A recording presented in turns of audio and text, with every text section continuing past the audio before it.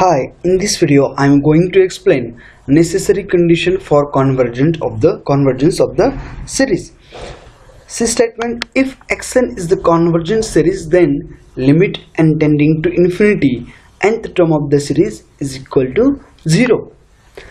That is, for every convergent series, limit of nth term of series is equal to 0.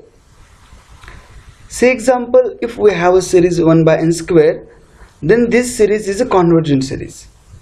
Then if we take the limit of nth term of the series, then which is equal to 0. But if limit of nth term of the series is equal to 0, does not imply series is convergent. Say example, if our series is 1 by n, if we take limit of nth term of the series, then it is equal to 0, but series is divergent.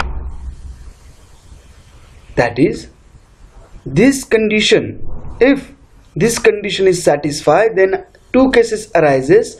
First one is either series is convergent or series is divergent.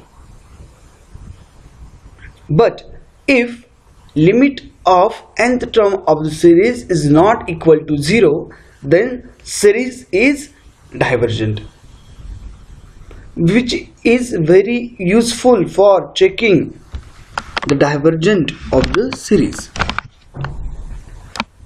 Say example, if we have a series xn is equal to 1 plus n upon 1 plus 6n, if we take limit of this series, then we get 1 by 6, which is not equal to 0.